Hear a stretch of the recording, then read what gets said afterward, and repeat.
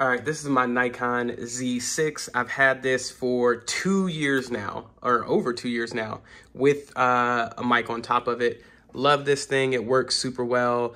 The Z series, the Z line and everything just looks good. All quality pieces. I've literally not had like any issue with it. I did lose the little mount that goes up here. But other than that, this thing has been great, holds up a lot better than what I would have thought. Big fan of it. And then here's how you change the settings, and you'll just push this button down to change off of manual or anything like that. I usually just keep it on manual.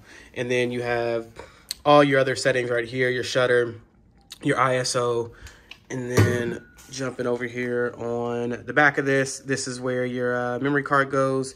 Battery is down here.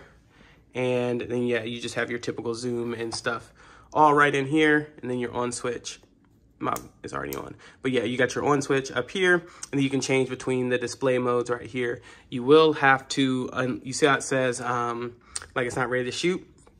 If you have the right lens on here, you'll twist it out. Then it's ready to go. Love this picture. You have a bunch of different settings on here in terms of how you want to view or what you want to be displayed. And then you can also over here change the sensitivity. So if you want to just look through the IBIS, you can click that, or when you get close, it will automatically change. You can just toggle through those settings. Super nice, easy, and I'm loving how it has held up. It is honestly really nice.